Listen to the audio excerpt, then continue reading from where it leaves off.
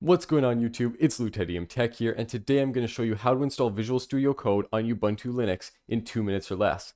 So to get started, we're going to open up our web browser and we're going to type code.visualstudio.com, which will take us to the official Visual Studio Code website from Microsoft. From here, we will scroll down to the bottom and locate the .deb download with the Linux penguin above it. This will take us to the downloads page, and the download should automatically start on your computer. If it doesn't automatically start, you can click the direct download link here. This can take anywhere from 30 seconds to 5 minutes based on how fast your internet speed is, but usually it's on the shorter side.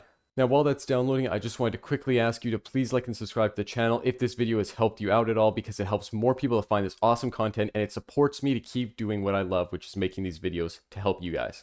Once it is downloaded, we can open up our file browser, go to our downloads folder, locate the code file and right click on it.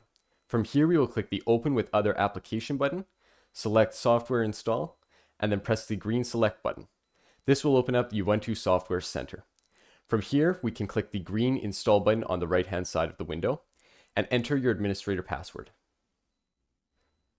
Visual Studio Code will now begin its installation onto your PC, and the time will vary based on the speed of your computer before this is complete. Once Visual Studio Code is installed on your computer, we can open up the application tray and locate the Visual Studio Code icon. We can click on it to open it, and you now are running Visual Studio Code on your Ubuntu Linux system in 2023. I hope this video helped you out. If it did, make sure that you like and subscribe to the channel because it helps way more people to find these videos. My name is Lutetium Tech. Thank you so much for watching the video. See you next time.